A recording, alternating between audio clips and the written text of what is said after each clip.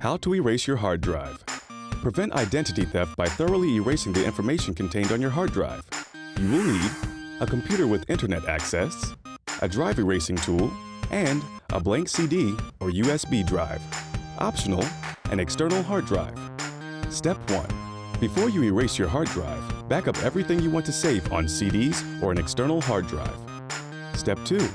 For a PC, download a dedicated drive erasing tool for free online.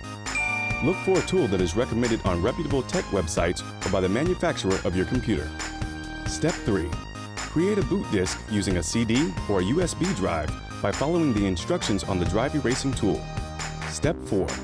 Read and follow the instructions for the drive erase tool to erase the hard drive by overwriting the data. Step 5. Erase the hard drive on a Mac by going to Applications, Utilities, and opening the Disk utility. Select the Drive and Disk utility, click the Erase tab, then erase free space. Step 6.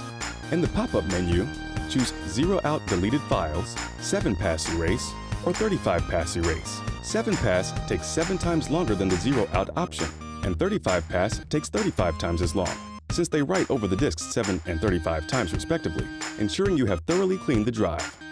Did you know? Gilbert Hyatt at Microcomputer Company patented the microprocessor in 1971.